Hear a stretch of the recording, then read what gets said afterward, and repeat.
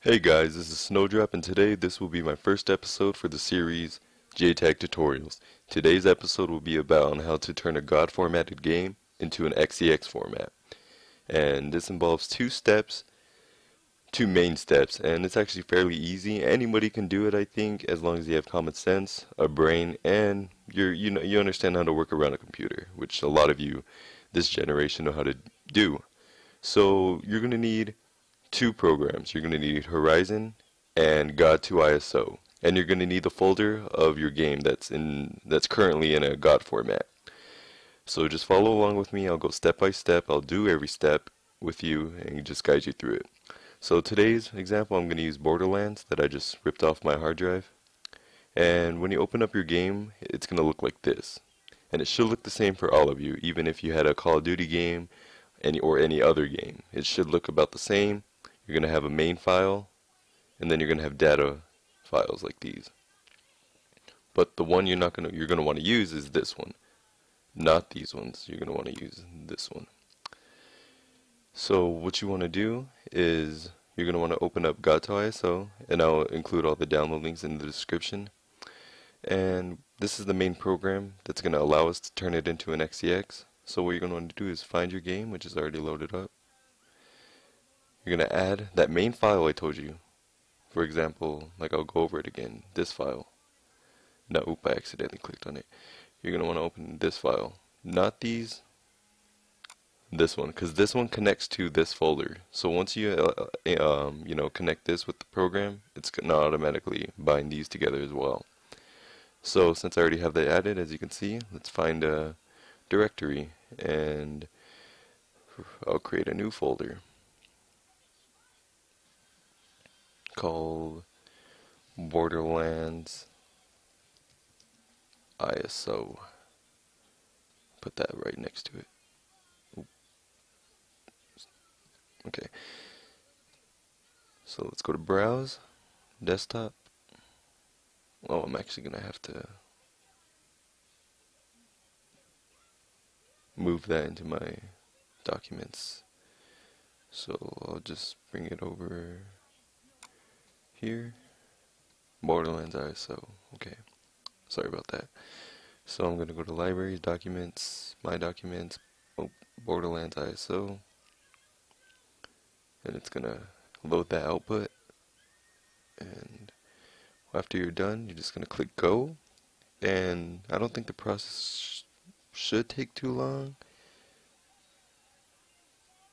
If it does take a long time, then I'll pause the video, but it seems to be going by pretty fast. I used Borderlands because it's only about 3.1 or 2 gigabytes.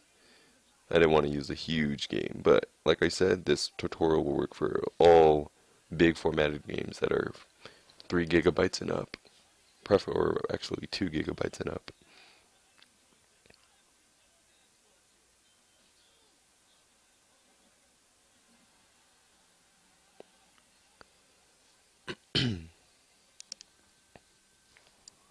Seems to almost be done, almost 50%.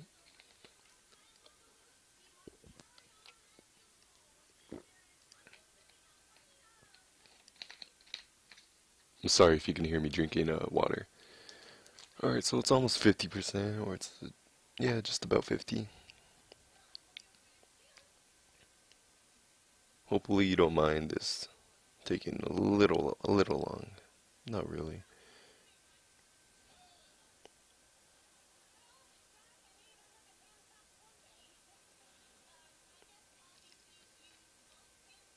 Come on.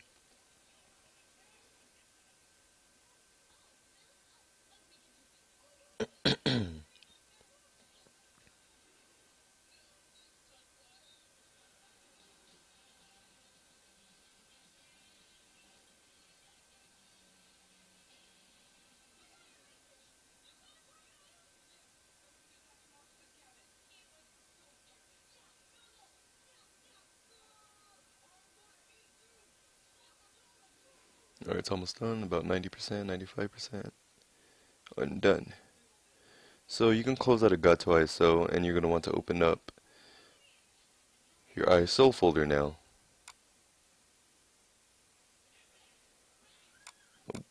Oh wait, I'm in the wrong section. Borderlands ISO. Yep, you can see it's fully extracted into 3.4 gigabytes actually. So I'm gonna move this to my desktop if you don't mind. So yeah, it's gonna come in an ISO file. So you can see Wing Archiver ISO file. For you, it just might say ISO. For me, it says Wing Archiver because I have Wing Archiver set on my PC as a primary source for files. So this is our ISO file. Now, to turn it into an XeX, you're gonna want to use ISO to XeX or any ISO extractor, I guess. So, like I have this one over here. We go to. I'm really unorganized here.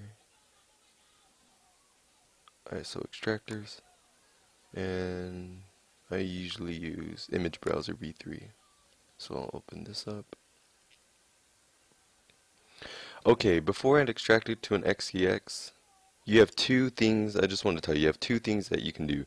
You can either run this ISO through a stealth patcher like ABGX in case you want to stealth patch it. That's mainly primarily if you're going to use this game for online use for Xbox Live. If you're just going to go completely offline and you're sure about that, you're just good to go and you can just turn it into an XeX right away. But if you're going to use online like Xbox Live, you might want to run this through a stealth patcher just in case. But I'm just going to skip that and just go straight to the XeX extraction. So now that we have any ISO extractor, like for example I'm using Image Browser, I'm going to open up an image file. Let's find the one on my desktop, and we'll have Borderlands ISO. Open up that file, and it's going to load all the game partitions, as you can see. It's going to take a little.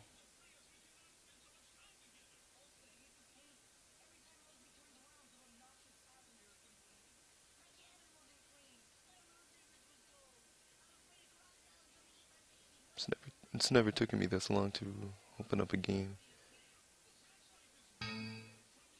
Unable to determine Xbox disk type. Let's try that again. Unable to determine Xbox disk type. Okay, let me try a different ISO extractor.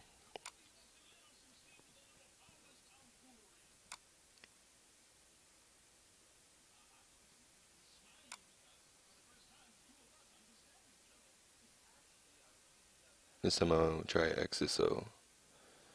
So extract ISO, let's open. Desktop, let's find that folder again. And output folder will be. Now let's create a new folder called Border XeX.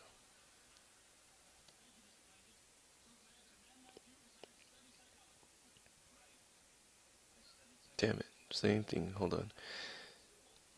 I have to move this to my documents.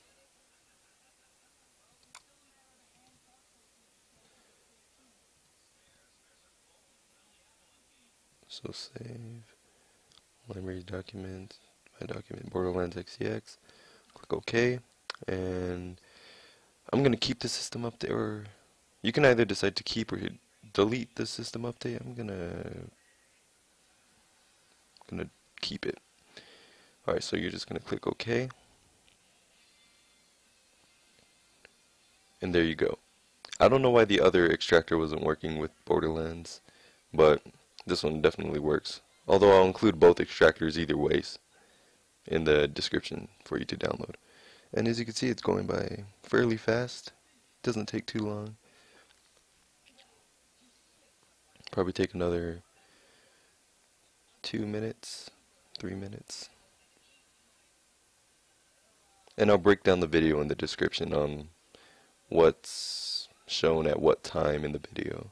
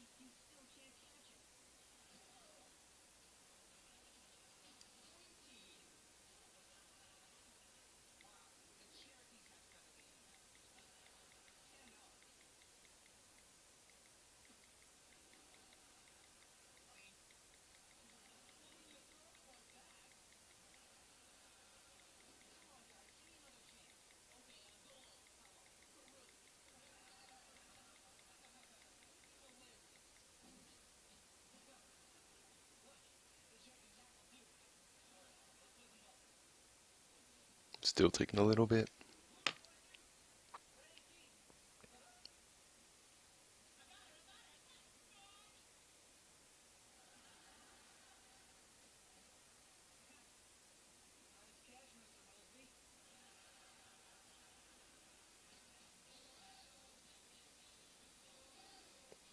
If it takes one more minute, then I'm just gonna pause and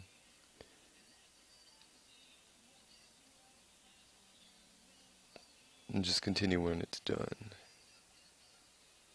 But it might be about done right now.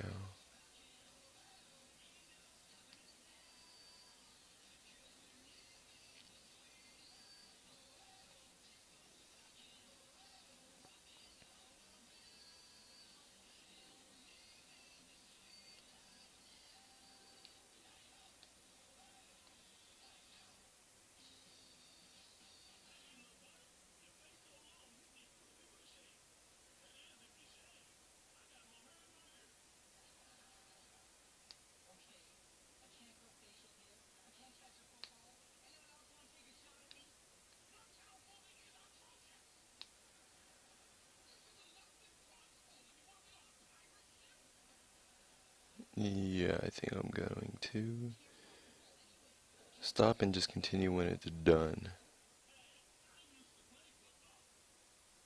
Yeah, see you guys right now when this is fully done.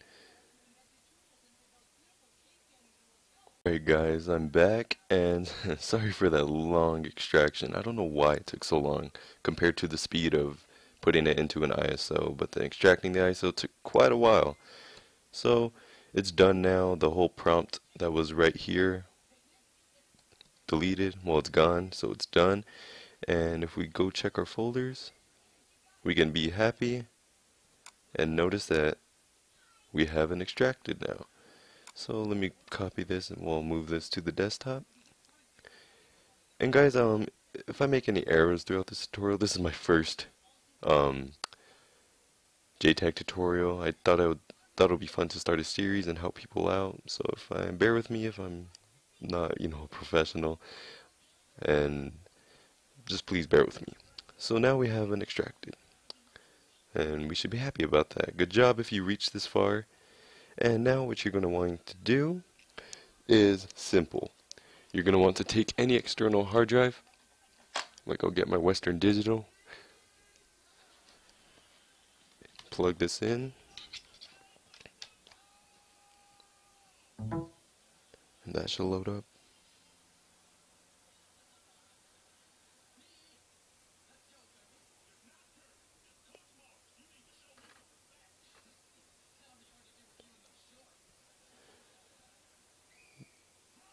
Oh, I think there we go. So what you're going to want to do is, as you can see, this is my 500 gigabyte. And what you're going to want to do is just basically drag, drop. You're going to just want to drag and drop it wherever you want on your 500 gigabyte. I'm not going to do that since I